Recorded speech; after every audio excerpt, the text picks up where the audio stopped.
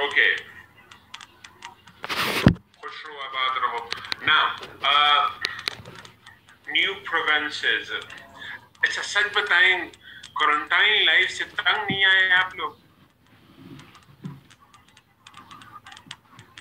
بندہ سو کے بھی تک جاتا ہے, پڑھ کے بھی تک جاتا ہے. اچھا کچھ لوگ تک نہیں ہے. واہ واہ واہ واہ واہ, ایکسلنٹ.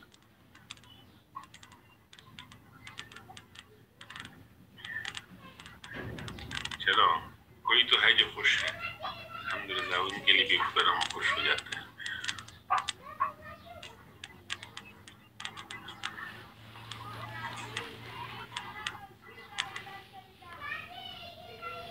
گاؤں میں ہیں آپ لوگ, کم از کم گاؤں کی لائف تو ایٹ لیسٹ گاؤں میں تو آپ گھوم پھر سکتے ہیں, یہاں پہ تو گھوم پھرنا بھی مشکل ہو جاتا ہے.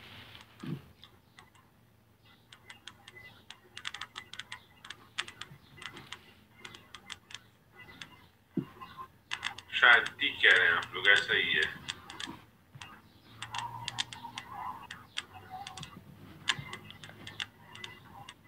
وائف سے تنگ ہو گئے, وائف سے ہم لوگ تنگ ہو گئے اور وہ ہم سے تنگ ہو گئے. ایسا نہیں ہے, صرف یہ ایک طرفہ نہیں ہے, دونوں طرف پہ ہے. بات آ جاؤں سوات نہیں ابھی اس وقت اگر میں کہیں جاؤں گا تو آئی وڈ گو ٹو کیا کہتے ہیں جس اپر دین میں وہ کیا پوائنٹ ہے جو جی کمراٹ جاؤں گا. کمراٹ میں جو اے سی شرنگل ہے وہ میرا شرنگل وہ اسٹوڈنٹ ہے میرا, تو کافی عرصے سے کہہ رہا ہے سر پلیز آ جاؤ, سر پلیز آ جاؤ. جاؤں گا تو ادھر جاؤں گا, لیکن فی الحال کہیں نہیں جاؤں گا.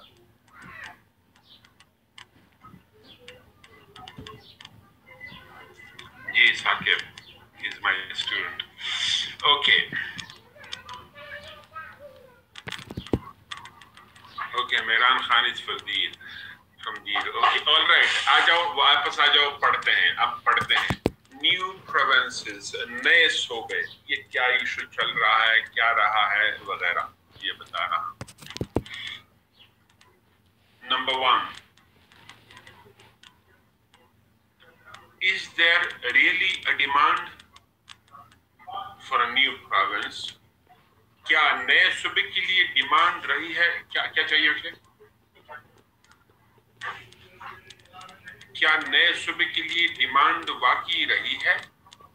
نئے صوبے کے لیے ڈیمانڈ واقعی رہی ہے. وائس لو ہے؟ نہیں میری وائس ٹھیک ہے, میں اسی اسپیڈ سے بول رہا ہوں.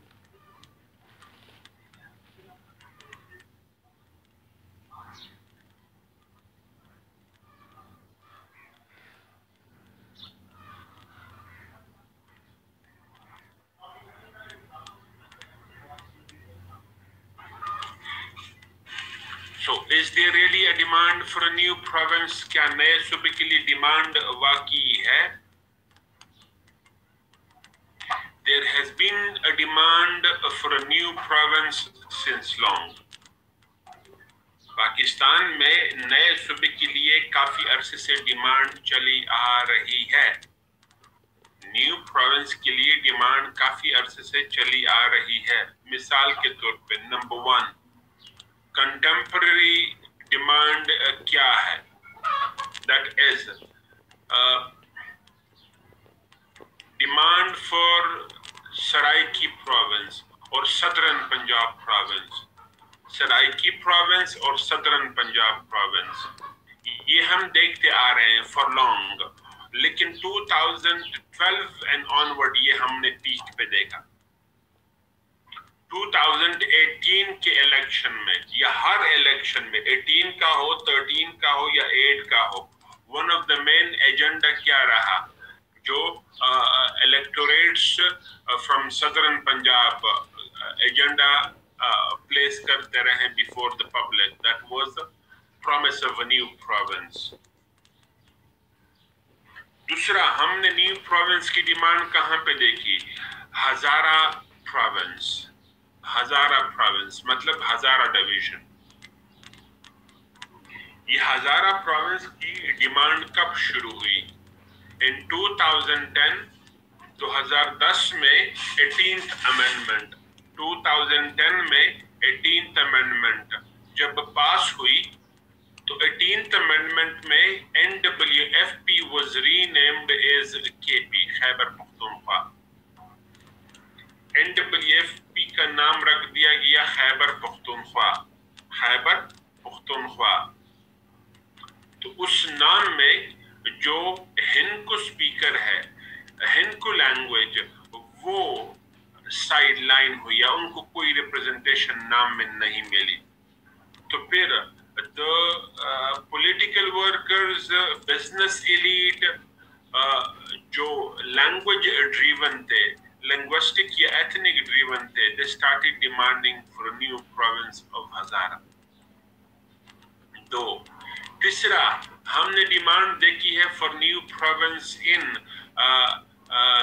کراچی حیدرآباد، اور وہ ڈیمانڈ کس کی رہی؟ ہاں، ڈیمانڈ کیا رہی؟ جناپور، جناپور پروونس کی ڈیمانڈ، جناپور، جناپور پروونس کی ڈیمانڈ رہی. یہ خرم شہزاد کون ہے؟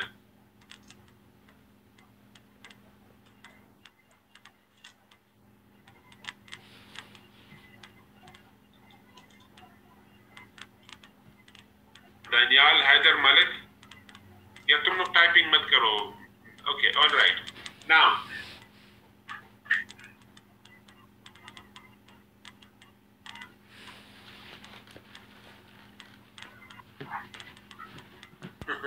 Okay,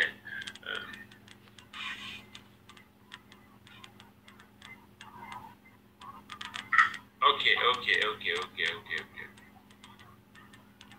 all right. ناؤ جناپور کی ڈیمانڈ رہی. یہ ڈیمانڈ کس کی رہی؟ ایم کیو ایم کی رہی. ایم کیو ایم مہاجر قومی موومنٹ کی ڈیمانڈ رہی اب جناپور. مطلب کیا؟ Karachi, Hyderabad and the areas in between the two cities should be declared a separate province with the name of جناپور. Karachi, Hyderabad اور ان کے درمیان میں جو ٹیریٹریز ہیں ان کو ایک نیا صوبہ بنا دیا جائے اور اس کو نام کیا دیا جائے؟ جناپور نام دیا جائے. اسی طریقے سے the demand for Bahawalpur province has been existing for long. Bahawalpur صوبے کا ڈیمانڈ آج بھی ہے، دو لیس لیکن آج بھی موجود ہے. بہاولپور پروونس کی ڈیمانڈ کس لیے، کیا کہانی ہے؟ 1952 میں جب 1 یونٹ فارمولا بنا دیا گیا، مطلب کیا ویسٹرن پاکستان کو 1 یونٹ بنا دیا گیا، تو اس میں بہاولپور، تب تک بہاولپور کیا تھا؟ ایک سیپریٹ اسٹیٹ تھا، ایک سیپریٹ اسٹیٹ تھا ود ان پاکستان. تو اس کو پاکستان میں ضم کر دیا گیا، بہاولپور کو پاکستان میں ضم کر دیا گیا. تب سے بہاولپور کی ایک سیپریٹ آئیڈینٹی کی ڈیمانڈ چلی آ رہی ہے، سیپریٹ آئیڈینٹی کی ڈیمانڈ چلی آ رہی ہے. اور آج بھی نئے صوبے کی ڈیمانڈ یہ لوگ کر رہے ہیں، آج بھی نئے صوبے کی ڈیمانڈ یہ لوگ کر رہے ہیں. نیکسٹ بتانا میں نے کیا تھا، is there really a demand? Yes, demand has been there. کیسے؟ ایگزامپلز میں نے دیے، ایک پوائنٹ میں نے بتایا. دوسرا point, the basis of demand. Demand کی بیس کیا ہے؟ Language and ethnicity, language and ethnicity. جتنے بھی میجر ڈیمانڈز ہیں فور نیو پروونس، وہ کس بنیاد پہ ہیں؟ لینگویج کے بنیاد پہ، ایتھنیسٹی کی بنیاد پہ. فار ایگزامپل جناپور کا ڈیمانڈ جو تھا وہ کس کا تھا؟ اردو سپیکرز کا تھا، ایم کیو ایم کا تھا. ٹھیک. اسی طریقے سے سرائکی پروونس کا جو ڈیمانڈ ہے یا صدرن پنجاب کا ڈیمانڈ ہے، وہ کس کا ہے؟ سرائکی پاپولیشن کا ہے. اور وہ کس بنیاد پہ ہے؟ لینگویج بنیاد پہ ہے، ایتھنیسٹی کی بنیاد پہ ہے. اسی طریقے سے हजारा प्रोविंस की जब डिमांड हुई तो वो किस बुनियाद पे हुई? अगेन लैंग्वेज एंड एथनिसिटी, क्योंकि खैबर पख्तूनख्वा के नाम में हजारा को रिप्रेजेंटेशन नहीं मिली, नाम में रिप्रेजेंटेशन नहीं मिली, तो अगेन लैंग्वेज एंड एथनिसिटी। जी, तो कई सारे, अच्छा, और फिर हमने ये भी देखा कि फाटा को अलग सूबा बनाया जाए। रिसेंटली हमने क्या देखा? फाटा को अलग सूबा बनाना, और वो किन लोगों ने डिमांड कर दी? वन, पॉलिटिकल लीडर्स लाइक मौलाना फजल रहमान या JUIF, दूसरा PK-MAP, पख्तूनख्वा मिली अवामी पार्टी, इन लोगों ने डिमांड किया। और फिर जो फाटा या ट्राइबल एल्डर्स हैं, ट्राइबल मलक्स हैं, उन्होंने डिमांड कर दी क्या? Making Phata a separate province, not to be merge, not to merge it with the KP, इसको KP के साथ मर्ज ना किया जाए।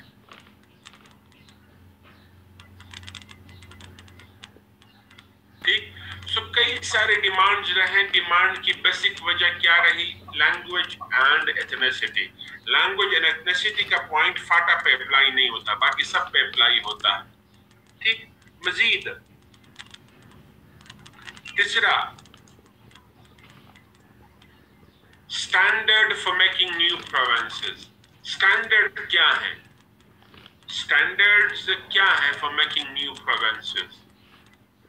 किस बुनियाद पे सूबे बनाए जाते हैं? The basic standard is administration. The basic standard is administration. Administration में क्या क्या चीजें हैं? Number 1, population size. Population size,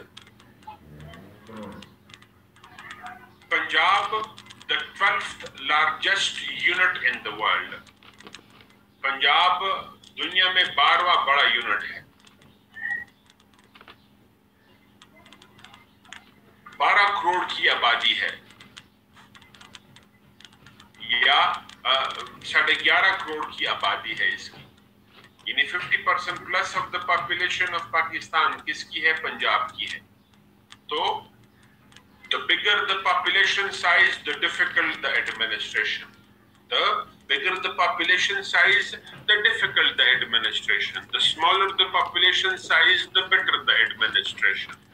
ठीक? दूसरा, एडमिनिस्ट्रेशन में क्या देखा जाता है? Area. Area, the smaller the area, the better the administration. The bigger the area, the difficult the administration. Area बड़ा हो तो एडमिनिस्ट्रेशन मुश्किल हो जाती है। हम क्या देखते रहे कि बलूचिस्तान में rate of the state week रहा है। बलूचिस्तान में rate of the state week रहा है। क्यों? थिनली पॉपुलेटेड है, थिनली पॉपुलेटेड है, एरिया बहुत बड़ा है। थिनली पॉपुलेटेड है, एरिया बहुत बड़ा है। तो जो डिस्ट्रिक्ट एडमिनिस्ट्रेशन है या प्रोविंशियल एडमिनिस्ट्रेशन है, उनका रेट इन बलूचिस्तान स्ट्रॉन्ग नहीं रहा है। एरिया, 2 बातें मैंने बता दी एडमिनिस्ट्रेशन की। तीसरी बात क्या बता रहा हूं, या ये इसी के साथ लिंक कर दे, इसी दूसरे एरिया के पॉइंट के साथ लिंक कर दे, एक्सेसिबिलिटी। बलूचिस्तान में हम देखते हैं कि डिस्ट्रिक्ट जो है वो बहुत बड़े बड़े हैं, डिविजन्स बहुत बड़े बड़े हैं, एरिया वाइज बहुत बड़े हैं, तो उनको कंट्रोल करना, एक्सेस करना इन policing, in other administrative matters वो आसान नहीं होता। मजीद accessibility issue for the public या पब्लिक एक्सेसिबिलिटी इशू एक बहुत बड़ा स्टैंडर्ड है जिसकी बुनियाद पे सूबे बनाए जाते हैं। कैसे?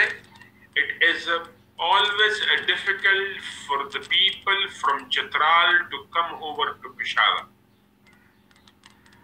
The people of Chitral on one side and the people of Atank on the other. ये खान के बाद Atank आता है. The people of Atank to come to Peshawar for their petty administrative matters. Education کے ہیں، ہیلتھ کے ہیں، وغیرہ کے، ان کے جوڈیشل پرابلمز ہیں، ان کو کہاں پہ آنا پڑتا ہے؟ پشاور آنا پڑتا ہے. It is always difficult for the people of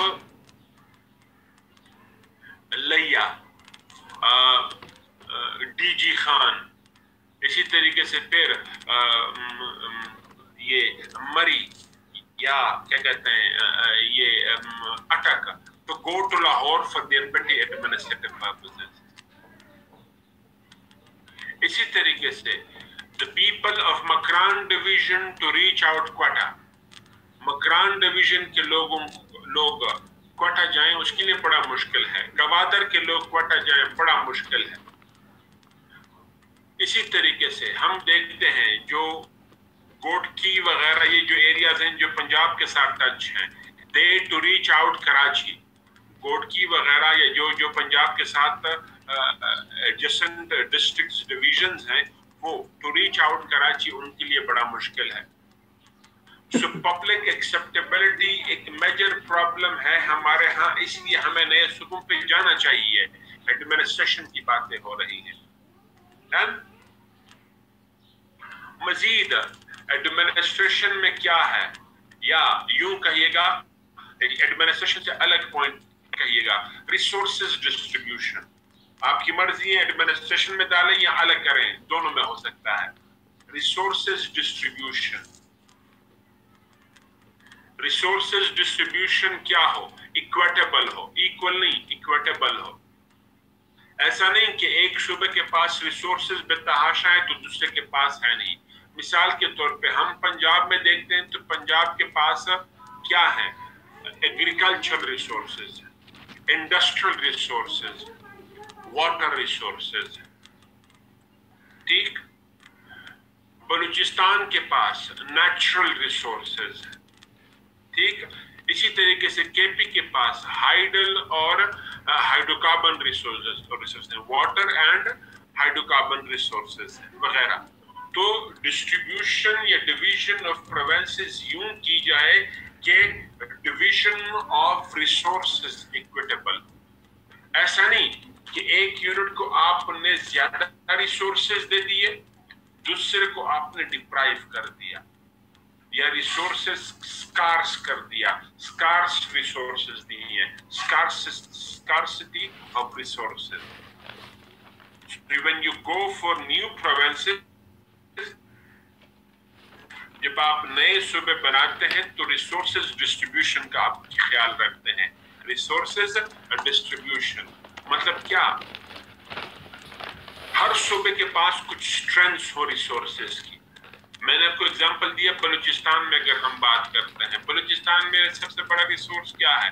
natural resources, that is copper, gold, silver, اس کے بعد پھر ماربل، اس کے علاوہ پھر گیس، آئل وغیرہ.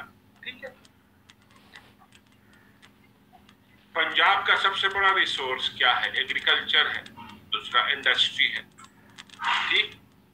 نا اب یوں ڈویژن کرنی ہے، ڈویژن یوں کرنی ہے کہ resources distribution proper who.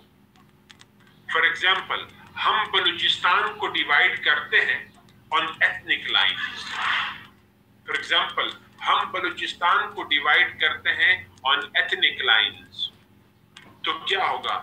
Majority of the natural resources would go to the Baloch province. Pashtun province deprived ہو جائے گا آف ریسورسز. ٹھیک.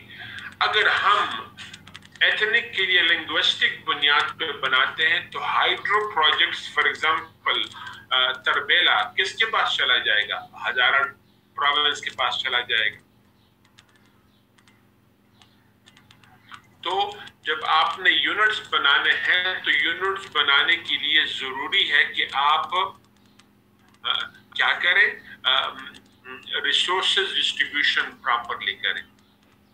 ڈن. اس کے بعد ایکسیسیبلٹی جو میں بتا رہا تھا اس میں ایک اور بھی پوائنٹ ہے. ایکسیسیبلٹی کا مطلب کیا؟ کہ ایک صوبے سے دوسرے صوبوں کے ساتھ جو کنیکٹیویٹیز ہیں، ایکسیسیبلٹیز ہیں، وہ بھی بہتر ہو.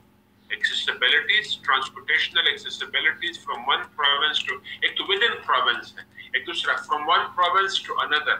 وہ بھی بہتر ہو. اپنے ایسے صوبے یونٹس بنانے ہیں. ٹھیک. مزید constitutional procedure for making a new province. Constitutional procedure for making a new province. Constitutional procedure for making a new province کیا ہے؟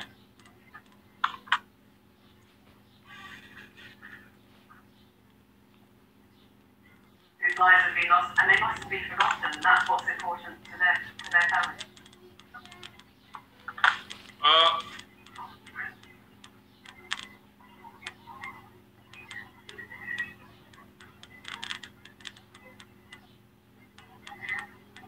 The process of creating a new provinces cannot be initiated by the center.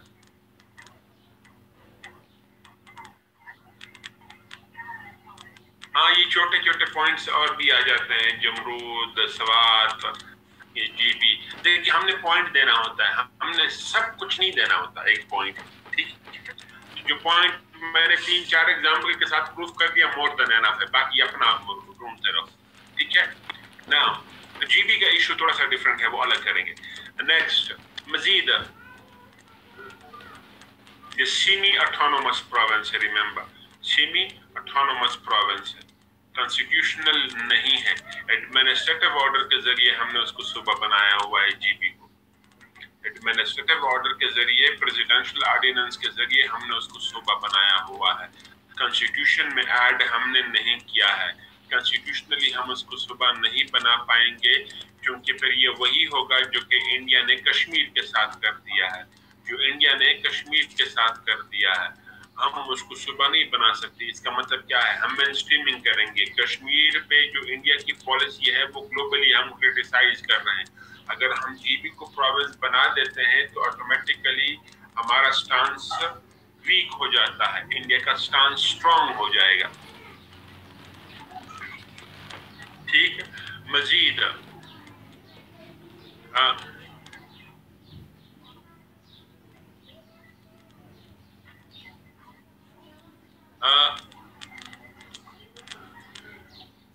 constitutional procedure for making a new province کیا ہے؟ The center on its own cannot initiate the process of a new province. Center از خود process کو شروع نہیں کر سکتا. ٹھیک. اس پر article 39، اگر میں غلط نہیں ہوں، یہ آرٹیکل میں کنٹیسٹ نہیں کر رہا ہوں، میرے خیال میں 39 ہے. آرٹیکل 239، تھینک یو، 239 کے تحت، آرٹیکل 239 کے تحت کیا ہے؟ The process would be initiated by the province that is to be divided. یہ پروسیس انیشیٹ کرے گا کون؟ The provincial assembly of the province that is to be divided. The provincial assembly of the province that is to be divided. وہ شروع کرے گا. ٹھیک. Now کیسے؟ The provincial assembly of the province would pass a resolution with the 2/3 majority. جو provincial assembly of the province ہے وہ resolution pass کرے گی with the 2/3 majority. 2/3 majority. 2/3 simple majority نہیں، 2/3 majority کے ساتھ resolution pass کرے گی. In the favor of a new province. اگر 2/3 کے ساتھ پاس نہیں ہوا تو پھر resolution پاس نہیں ہوتا. تو 2/3 کے ساتھ ریزولوشن کا پاس ہونا ضروری ہے. جب ایک بار 2/3 کے ساتھ ریزولوشن پاس ہو گیا پھر کیا ہوتا ہے؟ نیکسٹ اسٹیپ کیا ہے؟ The speaker of the provincial assembly sends the resolution to the governor of the province. Speaker us resolution کو بھیجتا ہے کس کے پاس؟ گورنر آف دا پروونس کے پاس.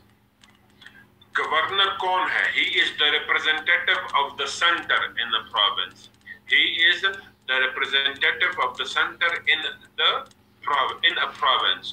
تو speaker of the provincial assembly resolution भेजता है टू द गवर्नर, गवर्नर उसको भेज देता है to the president of the country, governor भेज देता है to the president of the country, president भेज देता है to the speaker of the national assembly, speaker of the national assembly, और डायरेक्ट करता है the speaker of the national assembly को, डायरेक्ट करता है the speaker of the national assembly को to formulate, to form commission, committees, commission बनाए, committees बनाए, to probe into the possibilities of making a new province, to probe into the possibilities of making a new province in the line of the resolutions, in the line of the resolution. ठीक, now यहाँ पे दो बातें बड़ी important है article 239 में, एक तो ये जो मैंने बता दी, एक तो ये वाली बात है। इसके अलावा फिर मजीद सेंटर अस खुद शुरू नहीं कर सकता, सेंटर अस खुद शुरू नहीं कर सकता the process of making new provinces. दूसरा मजीद क्या है, centre can not go against the resolution passed by the provincial assembly, centre resolution of the provincial assembly के खिलाफ भी नहीं जा सकता।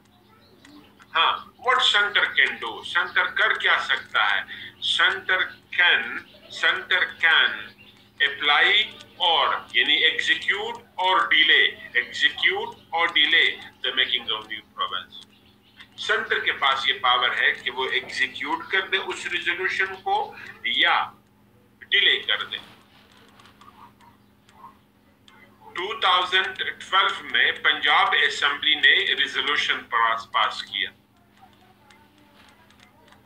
जी, पंजाब असेंबली ने 2012 में रिजोल्यूशन पास किया to divide Punjab into 3 provinces, central Punjab, Saraiki province, Bahawalpur province, central Punjab, Saraiki province, Bahawalpur province.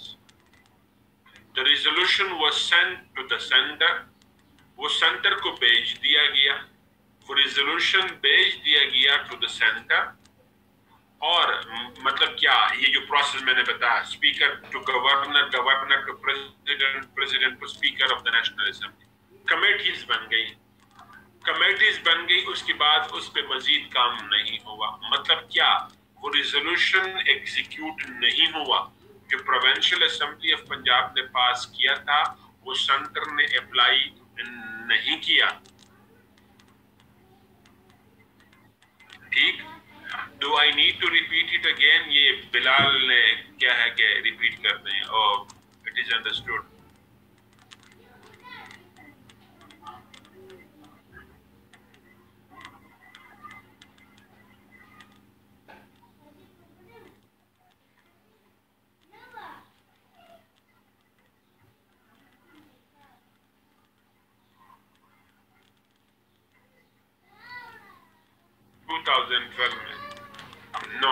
No हो गया, खत्म।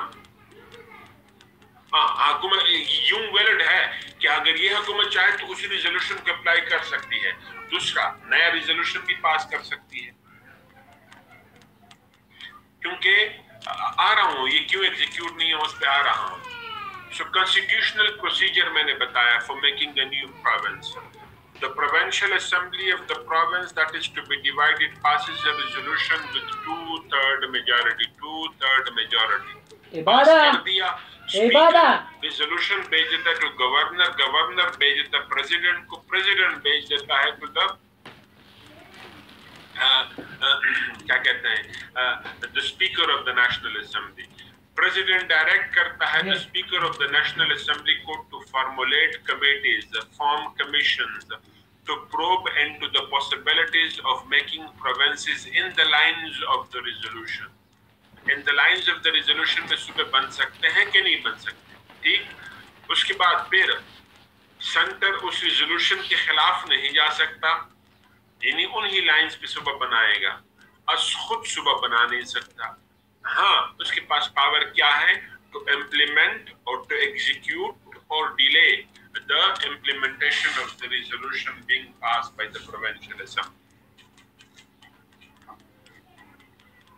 जी, फिर नेशनल असेंबली में भी 2/3 मेजॉरिटी चाहिए.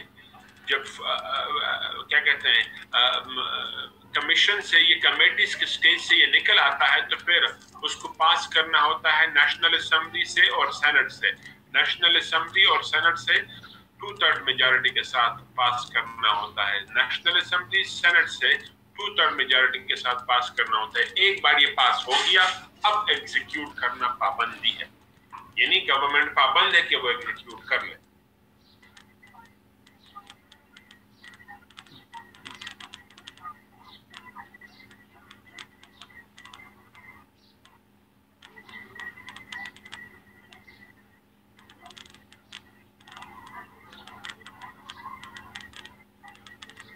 मजीद न्यू प्रोविंसेस में क्या है, that is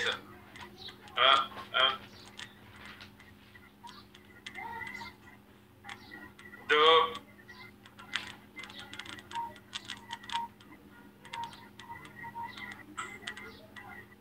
hurdles in making new provinces. Hurdles in making new provinces. Hurdles क्या है नए सूबे बनाने में? Number 1, major hurdle is political hurdle. Political hurdle सबसे बड़ा hurdle है. मतलब क्या? The political parties in Pakistan till date have been making political point scoring. They have been making political point scoring करते रहे हैं. They have not been seriously interested in making new provinces. For example, देखिए मैं किसी party का नाम नहीं लूंगा, किसी पार्टी का नाम नहीं लूंगा और बात करूंगा. In 2012, the then party in center wasn't really in favor of making southern Punjab a new province. वो southern पंजाब को नया सूबा बनाने के फेवर में in a real sense में नहीं थी.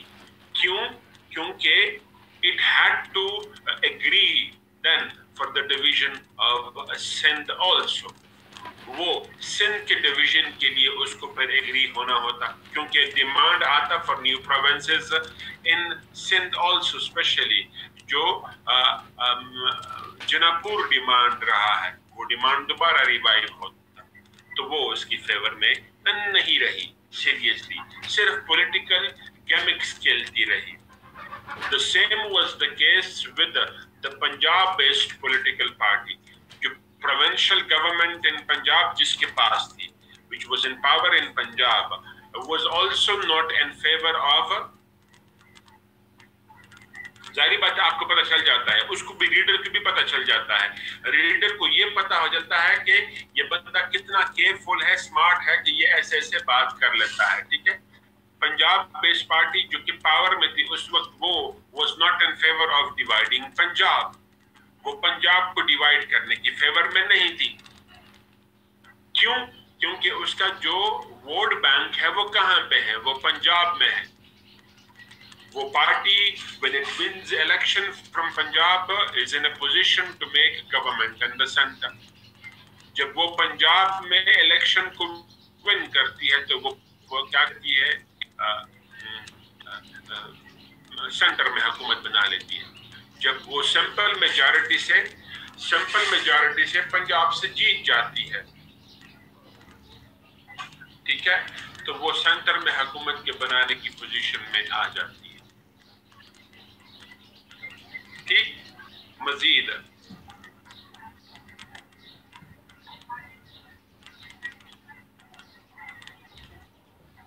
रिजोल्यूशन यूं पास हुई थी कि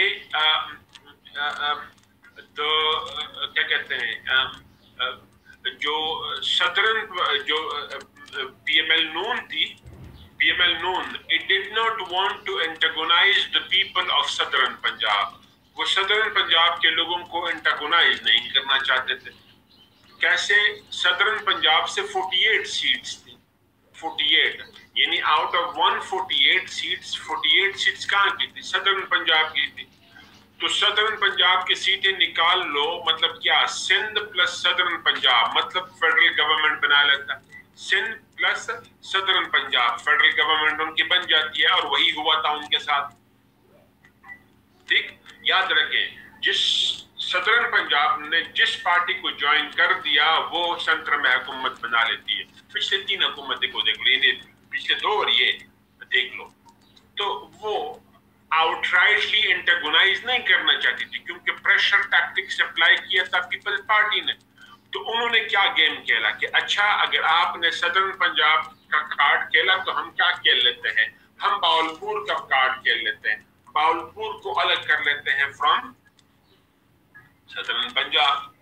ٹھیک، اور پھر اس وقت جو پنجاب اسمبلی میں جو لوگ تھے خاص کر صدرن پنجاب سے، وہ تو فیور میں تھے ان میکنگ نیو پروونس، وہ تو فیور میں تھے ان میکنگ نیو پروونس. حکومت نے بھی پاس کر دیا تو مطلب کیا پاس ہو گیا. ٹھیک، سو میں نے 2 بڑے باتیں بتانی پولیٹیکل ہارڈلز میں. ایک سینٹر بیس جو پارٹی تھی جو وہ فیور میں نہیں تھی اوریجنلی، اور پھر پنجاب بیس جو پارٹی تھی وہ بھی اوریجنلی فیور میں نہیں تھی. دے ور میکنگ پولیٹیکل پوائنٹ سکورنگ. ٹھیک، اس کے بعد ریسنٹ پارٹی جو ان پاور ہے ان دا سینٹر اینڈ پنجاب اینڈ کے پی، جو پارٹی ان پاور ہے ہیز پرومسڈ دا نیشن، اس نے بھی نیشن سے پرومس کیا ہے to make Punjab صدرن Punjab separate province, کہ وہ صدرن پنجاب کو سیپریٹ پروونس بنائیں گے.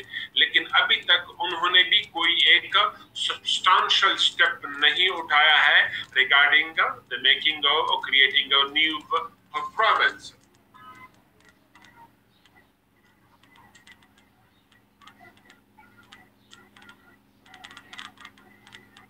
ٹھیک، مزید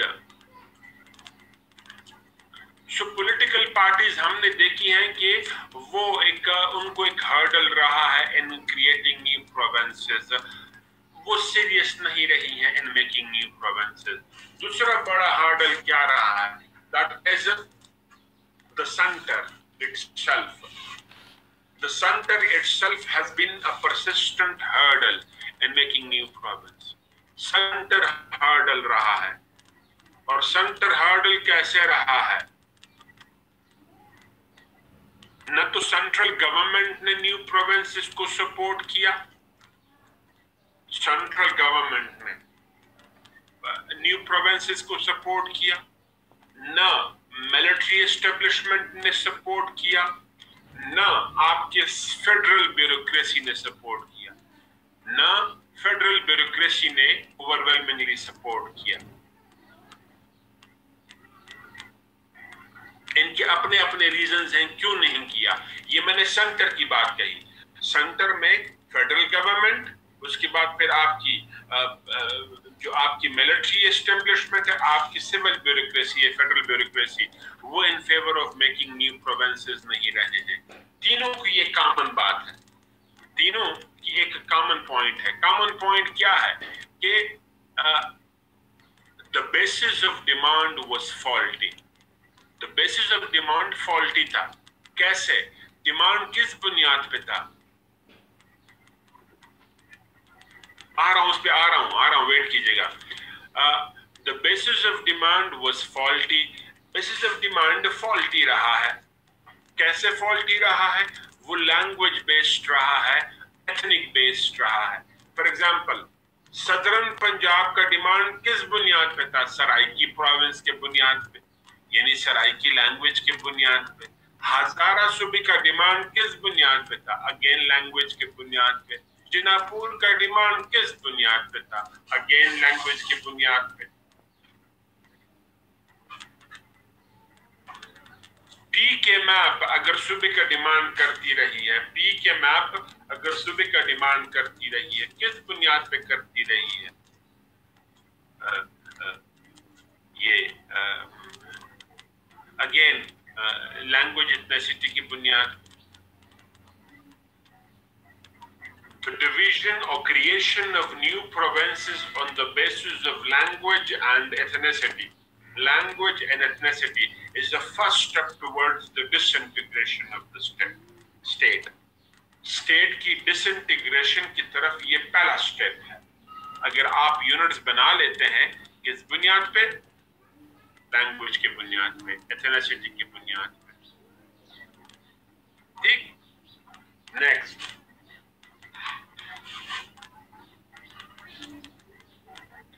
दूसरा जो सिविल ब्यूरोक्रेसी थी was not in favor of new provinces. क्यों? Because their powers would divide. उसकी पावर्स क्या हो जाएंगे? डिवाइड हो जाएंगे. सिविल ब्यूरोक्रेसी के पावर्स डिवाइड हो जाएंगे. The powers of the civil bureaucracy would divide. कैसे? अब आईजी पंजाब है. अगर पंजाब को आप 3 हिस्सों में डिवाइड करते हो तो ऑटोमेटिकली या 2 हिस्से में तो उसके पावर तो डिवाइड हो जाते हैं, उसका जुरिस्डिक्शन डिवाइड हो जाता है, उसके पास फंड्स भी कम हो जाते हैं. इसी तरीके से चीफ सेक्रेटरी है. इसी तरीके से सेक्रेटरीज ऑफ पर्टिकुलर डिपार्टमेंट से, मिसाल के तौर पर सेक्रेटरी हेल्थ, सेक्रेटरी एजुकेशन वगैरह वगैरह, तो वो इंटरेस्टेड नहीं रहे हैं, लीस्ट इंटरेस्टेड रहे हैं इन मेकिंग न्यू प्रोविंस. दो.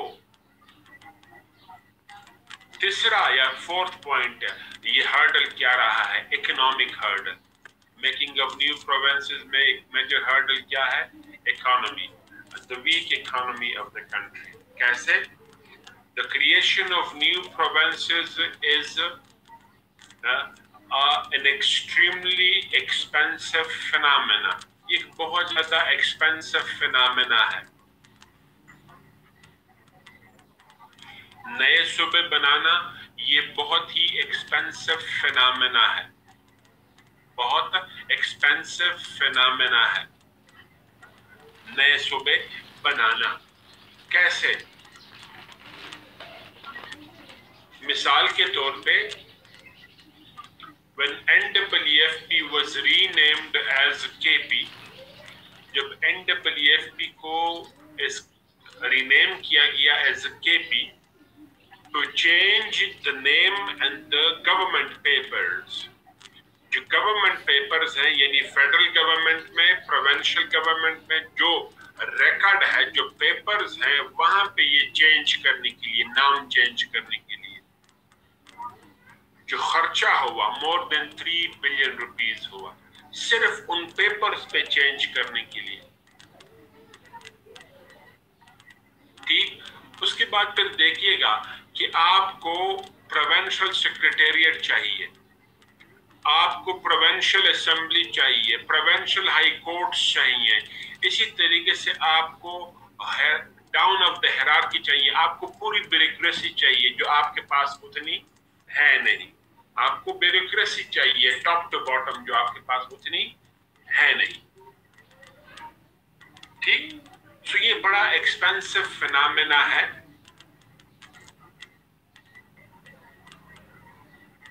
जी, बड़ा एक्सपेंसिव. फाटा पे आ रहा हूं, फाटा अलग पढ़ाऊंगा आप लोगों को. बड़ा एक्सपेंसिव फिनोमेना है the making of new provinces while the economy of the country has been under ट्रेमेंडस crisis. हमारी इकोनॉमी परसिस्टेंटली अंडर क्राइसिस है. आजकल जो हमारा जीडीपी ग्रोथ रेट है वो जस्ट अबव 2% है या 2 वो है, और फिर अब हमारा ग्रोथ कोरोना की वजह से नेगेटिव में आ गया है. नेगेटिव, वैसे अक्सर दुनिया में अब नेगेटिव में आया है, हमारा भी आ गया है. ठीक. हमारा डेवलपमेंटल बजट हमेशा से कम रहा है. क्यों कम रहा? Because of economic crisis. तो हम अफोर्ड नहीं कर सकते the creation of new provinces under current economic situation. ठीक.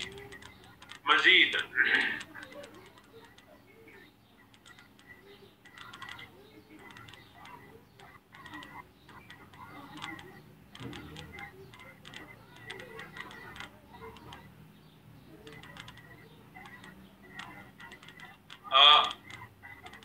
Is the making of new province such a difficult process? क्या नए सूबे बनाना इतना मुश्किल है? मिलिट्री एस्टेब्लिशमेंट का एक ही रीजन है कि आप units on the basis of language and ethnicity नहीं बनाएंगे, ठीक है? मिलिट्री बिंग क्या कहते हैं फेडरल इंस्टीट्यूशन, वो हमेशा से अपोज करता है नए सूबे on the basis of language and ethnicity. वो सपोर्ट करता रहा है new provinces on the basis of administration.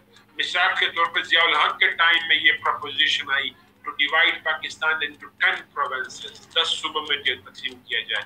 Musharraf के टाइम में ये प्रपोजिशन आई, लेकिन लैंग्वेज के बुनियाद पे, एथनिसिटी की बुनियाद पे मिलिट्री अपोज करती रही है। Now the making of new provinces is such a difficult process? Question mark.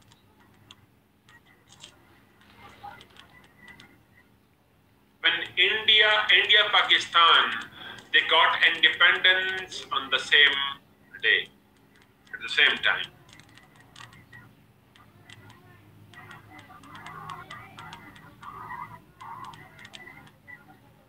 By then, there were 5 provinces in India. उस वक्त इंडिया में 5 सूबे थे। Now, अब इंडिया में कितने सूबे हैं? मेरे ख्याल में 33 हैं।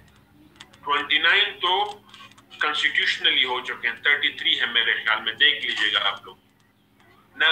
हमारे पास जो पंजाब है वो 65% है territory wise, population wise, while जो इंडिया के पास पंजाब है वो 35% है मैक्सिमम। उसके बावजूद भी इंडिया ने वहां पे 35% में 3 सूबे बना लिए, 35% में 3 सूबे बना लिए, जबकि हमने उस पंजाब को उसी तरह रहने दिया। मजीद Afghanistan, a war turn country, Afghanistan जिसमें मुसलसल लड़ाई हो रही है, उस अफगानिस्तान में हम क्या देख रहे हैं?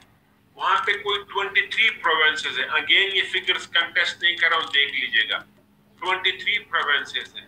अगर वो सूबे बना सकता है, why can't Pakistan? It is expensive, ये फिनोमेना एक्सपेंसिव है, लेकिन इतना भी एक्सपेंसिव नहीं है जितना कि हम कह रहे हैं। आपको एक प्रोविंशियल असेंबली बनानी पड़ती है, एक प्रोविंशियल हाई कोर्ट बनाना पड़ता है। फॉर एग्जांपल पंजाब में आपने वैसे भी पंजाब लाहौर क्या कहते हैं, पंजाब हाई कोर्ट क्या कहते हैं, Rawalpindi branch, Lahore branch, Multan branch, 3 branches तो आपने बनाए हुए हैं,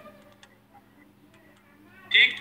3 ब्रांचेस तो आपने बनाए हुए हैं, तो प्रॉपरली हाई कोर्ट को इसको डिक्लेयर कर दो। इसी तरीके से प्रोविंशियल असेंबली बनानी पड़ेगी। आपके पास ब्यूरोक्रेसी ऑलरेडी एग्जिस्ट करती है। ब्यूरोक्रेसी में सिर्फ ये पॉइंट होगा कि आपके यहाँ जो चीफ सेक्रेटरी होगा वो क्या 22 के बजाय 21 होगा, लेकिन अभी भी आपके पास 22 के कई सारे ऑफिसर्स मौजूद हैं। 22 के ऑफिसर्स आपके पास मौजूद हैं जो आप उसको बना सकते हैं चीफ सेक्रेटरीज या आईजीज वगैरह, ठीक है? तो ब्यूरोक्रेसी की कोई कमी नहीं है, ठीक? तो बना दिया जाए। एक और point, is the making of new provinces the only option? क्या नए सूबे बनाना, क्या नए सूबे बनाना द ओनली ऑप्शन? क्या नए सूबे बनाना ही वाहिद ऑप्शन है, बाकी कोई दूसरा ऑप्शन नहीं है?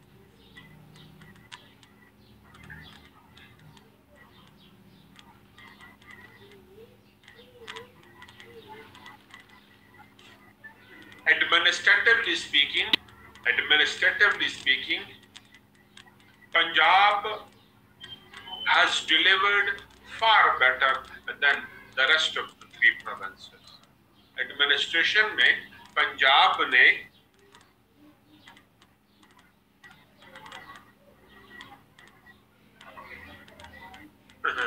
ठीक कह रहे हैं, ओके ना, एडमिनिस्ट्रेशन में पंजाब दूसरे सूबों से कहीं बेहतर है, अगरचे यूनिट सबसे बड़ा है, ठीक? کیونکہ انہوں نے ایڈمنسٹریٹو ڈلیوری پہ کام کیا ہے، ٹھیک وغیرہ. دوسرا ہم کیا دیکھتے ہیں کہ جو بیٹر ایڈمنسٹریشن ہے، for better administration it is necessary to devolve powers to the grassroots level. For better administration, for better delivery, powers کو devolve کرنا ہوتا ہے to the grassroots level. Power devolve کر دو to the grassroots level. مطلب کیا؟ District governments کو empower کر دو، district government کو لوکل گورنمنٹس کو امپاور کر دو. ٹھیک. فار ایگزامپل کے پی نے کیا کر دیا، 35% آف دا پروونشل بجٹ، صوبوں کا جو 35% بجٹ ہے وہ کس کے پاس جائے گا؟ سیدھا لوکل گورنمنٹس کے پاس جائے گا.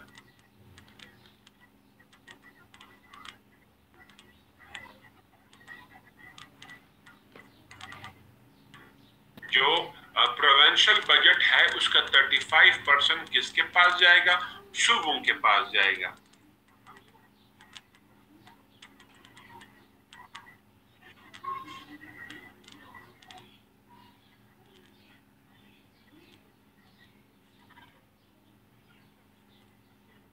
جی تو اسی طریقے سے ان پنجاب اینڈ ادر پروونسز یہ انشور کیا جائے کہ کیا ہو، لوکل گورنمنٹ کو امپاور کیا جائے. اور اس کو پرماننٹلی امپاور کرنے کے لیے ضروری کیا ہے کہ سینٹر امینڈمنٹ کر دے ان دا 18th امینڈمنٹ.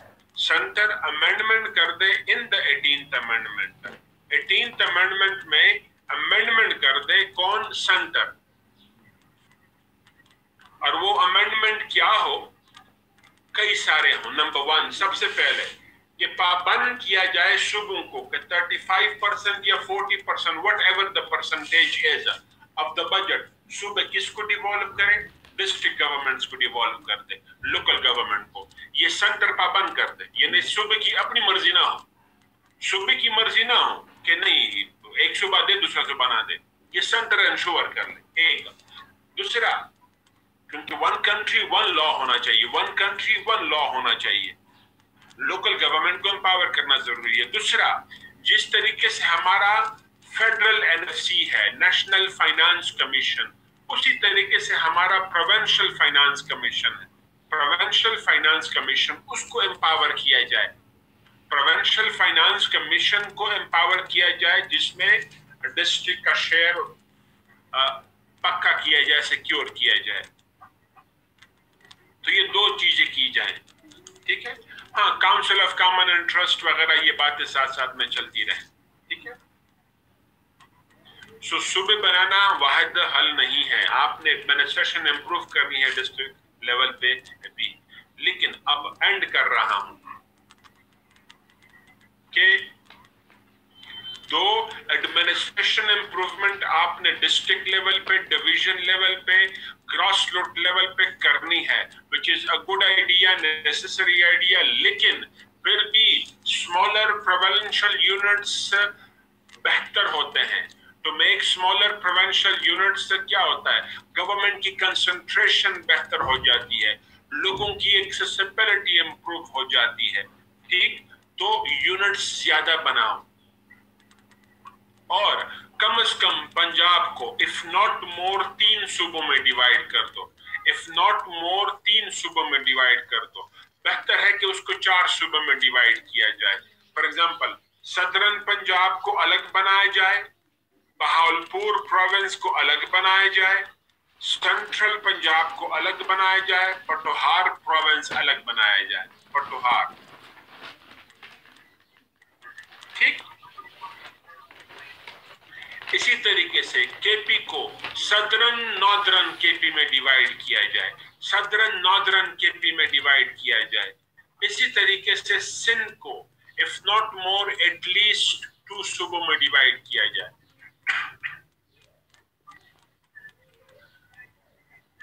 اور بلوچستان کو بھی the minimum 2 units میں ڈیوائیڈ کیا جائے. لیکن ریممبر یہ ڈویژن ایڈمنسٹریشن کی بنیاد پہ ہو، ایتھنیسٹی لینگویج کی بنیاد پہ نہیں. ٹھیک، پروونسز کا ٹاپک ہو گیا، کافی ہے. فاٹا شروع کرواتا ہوں، پھر تھوڑی دیر بعد بریک کریں گے. فاٹا کسی کو نہیں پڑھا ہے نا؟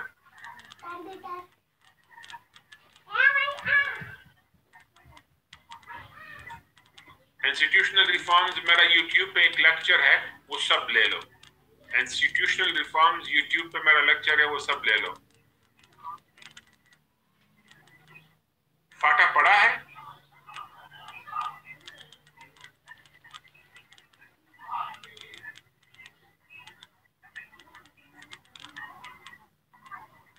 نہیں، کسی بیچ نے پڑھا ہے؟ اچھا.